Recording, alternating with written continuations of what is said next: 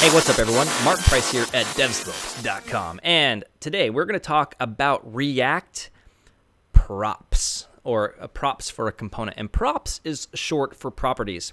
Okay, props. There's two very important things with React that you will use all the time. We haven't even talked about it once. Okay, it's called props, and the other one's called state.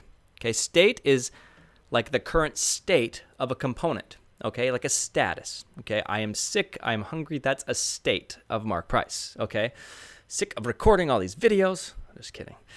So that's a state. Whereas properties are attributes that are read-only. So, for instance, you know, I have hazel eyes.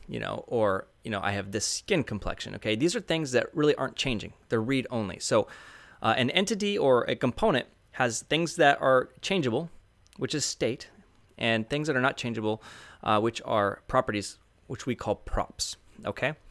And what you do is your props come down from upper components down into lower components. They never create themselves. They always come up from above. And so if you can imagine, since we're here in our main app, and this is where we download the data for our products, we probably need to pass in data into our props. But before we create a list of products, we want to actually just demonstrate how to use a prop. So to use a prop and pass it down to a inner component, all we have to do, it's actually not too bad at all. All we have to do is say, or put the prop in here. So price. And for right now, we're just going to use actual literal strings here. So, I might say 423, and the title, I might say is cool toy gun, and then the image URL, let's just go find an image from the internet. Let's just type in squirt gun images.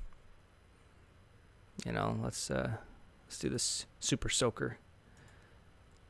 There we go. I'm just going to copy this URL just for fun. All right, and we're going to paste it right in here, image URL.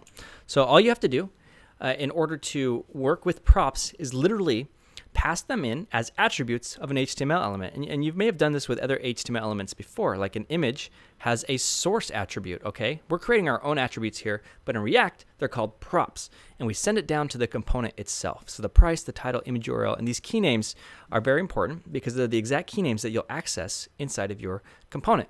So to actually access those props, all we need to do is go into our product.js and use them. So they're already here. Even if we didn't save them anywhere, they're already here because the parent component gave it down to the child. So this image class name, let's give it a source. And it's going to be equal to this.props.image URL. So these curly braces is a special syntax, okay? It allows you to insert JavaScript in between them. And so what we're doing is we're inserting JavaScript, this.props.image URL. Now, remember, you don't see props anywhere, but they're there. They're invisible but they were passed down from the parent. So we say this.props, meaning the props of this product, .image URL. And again, it's the one that we just passed in our app.js, this image URL. And the key name is important. If you use the wrong key name, it will not find it. Okay, so that's the image source. What else do we need? Well, we need a title. So this would be... And you can use the props or the special syntax inside of the element itself or even here in the text, okay? And so for the title, this.props.title, that's what we named it. And for the price, this.props.price. Now what I would expect to see when I press save on here, I would expect that the price, where is it? There we go. I'm not even using this. Get out of here. The price is $423. It says cool toy gun, and the image URL is here. And so if you've been following along, you'll notice that it immediately worked. What? That's really cool. So can you kind of see how we could start passing data down for a list of products? Okay, we would download them, and then we would create 3 of these products. Okay, maybe some type of for loop. We'll talk about that in a minute. We'd create 3 of these products here, and then just display whatever information needs to be displayed. We have some problems though. The UI is off, and so this is what I like to do. This is my workflow: create the component, and then pass down the needed props with fake data. Okay, an image URL, put fake data in there, so you can quickly get the UI in place before you move on. And clearly, we need to do that. Our image is too big, and so I want to clean some things up before we move forward. So let's look at our product. Okay, so first things first is we're using the Bootstrap card, but we probably need to create our own CSS class for this called product. And then what we can do is in our product.css, we say .product. And what do we want to do? Well, of course, that image was really big, right? It actually made the whole card. I'll show you again. It made the whole card stretch out, and not just the image. And so we want to set a max width on our card.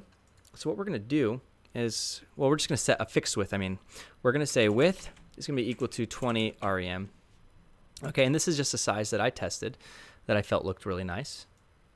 And if we go back, okay, much better, right? It's 20, but of course, now the gun is stretched, which is also a problem. So we need to do some more. Let's grab that image and make adjustments. Okay, and what we're going to do is just give it a max height of 20 rem as well. Let's just play around with it, see how it looks. It's a little bit squashed still. .product image. Let's make sure that I actually have this set up correctly. So we have the product and then the image inside of it. Yeah, let's make it a little bit smaller just because we can. We'll play around with this later. We could write some nice elegant code to move things around, but this isn't so much about the UI or the CSS as it is about just showing you how to do it. And I'm okay with this for now. We probably want to force this to be aspect ratio, but again, I'm not overly worried about that. That's not the point of this right here, but you can do that.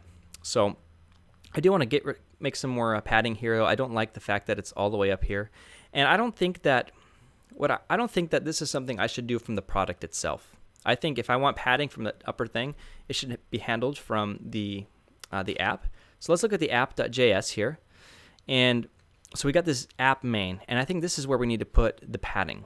So if I go into the app main.css, all right, let's go, where is it? App main, what I want to do is to add some padding. Let's say 35 pixels. And let's take a look at it, and that's looking good. One other thing I also noticed is we're kind of violating a rule of the Bootstrap 4 at least. We don't have a container in here. So let's go ahead and put one of those in as well too. And again, this should be handled at our app level, not at our product level. And so app main, let's see where's a good place to put it. We don't want to put it on the header, so let's put the container here. So we're going to say container space app main, and now we should be nice and far away from the edge of the screen. There we go. And that's looking good. It's coming together. So there's our product. It's fine. Add to wish list. But this is really cool, right? And if you want to see something fun, I mean, you probably did this already. We can just copy this, paste, and the website, if it keeps disappearing on me, is instantly updated. See? Which I think is really cool. Now, we got a problem here as well, is these aren't really in a row. Okay? So let's get back to Bootstrap here and make a row for our products here. And so I think it makes sense inside of here to have a div. Yeah, and we're going to say class name equals row. And let's put the products in here.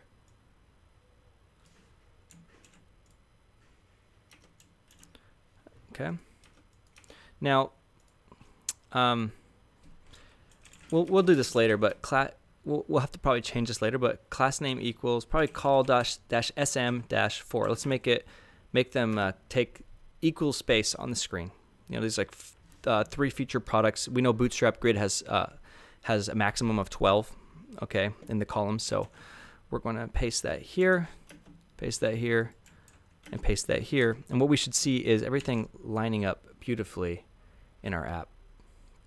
Oh yeah, that's coming together real nice. Awesome.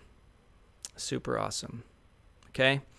And you know, we probably should put space in between these guys here, just to make it look a little bit nicer. I think so. Well, we can leave that off for now because we're gonna have to make changes. We're not gonna leave these in here like this, so I think there's a better way to handle that. But we've made some good progress. Okay, we've got a product showing on the screen. We've tested it out. The UI is fine. We could of course play with it a little more, but I think we're good for now. Yeah, I think we're good. So let's go ahead and call this video done. And what we want to do next is actually get our data that we already have from the server, from the API, and just shove it in here. And it's not that hard to do. So let's go ahead and do that now. Mark Price at devslopes.com moving forward.